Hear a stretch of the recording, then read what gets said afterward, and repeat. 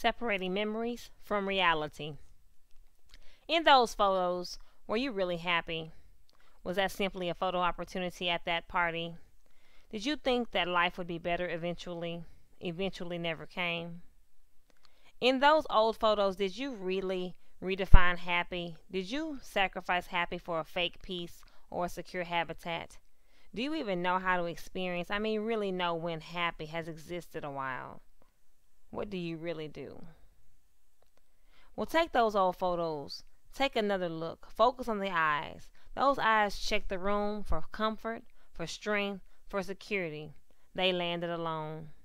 In those old photos, reality set in. You accepted those mediocre memories that we dressed up as all that you deserve.